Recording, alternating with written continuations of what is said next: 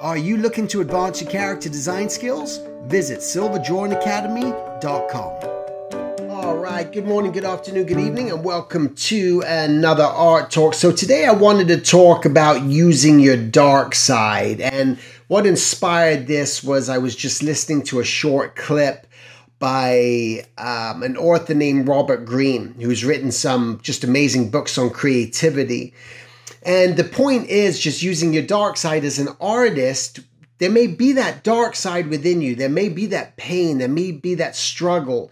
And you want to be able to use that in order to create something better, or something that you didn't even think about using before. Again, you might be doing it through book illustration, you might be doing it through painting, you might be doing it through many different avenues of art, but the idea is not to just take that pain and say, I have pain, I'm suffering, I don't enjoy what I'm doing, I don't like this, I don't like that, I've had this happen in my life. Again, whatever these instances are, try to think about how you can use that and don't let it stop you, because the most important thing that we can ever do is just constantly take action and not let these things just hold us back, not let it keep us in bed.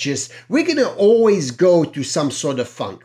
I believe you're always going to go through some sort of dark side of something. Your mind is just going to take you into different places. You're going to start wondering, am I doing the right thing? Am I pursuing the right path? Am I doing the right career? Is this the job that I thought I really wanted? Am I working at a job doing something right now that I don't really enjoy? There's got to be something better than this, right? There's so many different voices that are going to happen in your head and go on in your head. Again, that's just part of being human, and that's just part of life. And we're artists, and there's musicians, there's bankers, there's real estate agents, there's mortgage brokers, there's doctors, there's everything out there. And I believe that everyone has it. You're all going to go through it. Just artists can be a little bit more sensitive, okay? And that's okay. And there's nothing to be ashamed of. There's nothing wrong with that. We think in a different way. But if we can start to just capture the way that we think and really just start to go, okay, I am like this. This is who I am. This is what my mind is. This is what my mind always does. I always end up going down that road. I always start thinking like this. So start to just have that awareness is number one, that you have that, but then just start to harness it. And how can I use this dark side of whatever I have to try to motivate me or push me just a little bit further and take me to that next realm, which I didn't think was even possible, that next level that you're really trying to get to.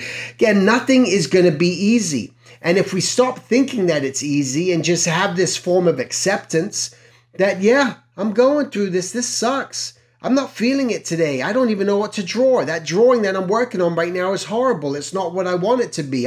Oh my God, I just did that rough sketch, but now I got to clean it up, and my cleanup doesn't look as good as my rough. My painting doesn't look as good as my rough. Whatever it may be, it's just part of it. So again, you can either keep resisting it, you can keep fighting it. Otherwise, we can just start to embrace it. I choose to personally embrace it.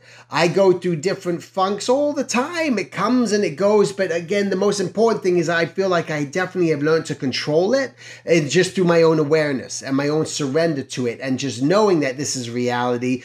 Okay, here we go again. But also not trying to just create these problems, which oftentimes, like Mark Twain said, never occur, right? They're in our head, they're spinning, going on and on. And the most important thing that you can do is put whatever thing you're working on into practice. Just try it. See, test it, right? And oh, I got this idea. I don't know if it's going to work out. Don't stop it. I don't know if it's going to work out. Make sure that you put that test into action and see if it does work out. Oh, I really feel like I should charge my clients more. I'm just not charging enough. Let me, on my next client, I'm going to charge him a little bit more and see what happens. Oh my God, I charged him some more money and they didn't even bat an eye. Oh my God, I can do this. This is okay. And then you keep moving forward. It builds up momentum. So that's really important, all right? So try to harness that dark side for the positive.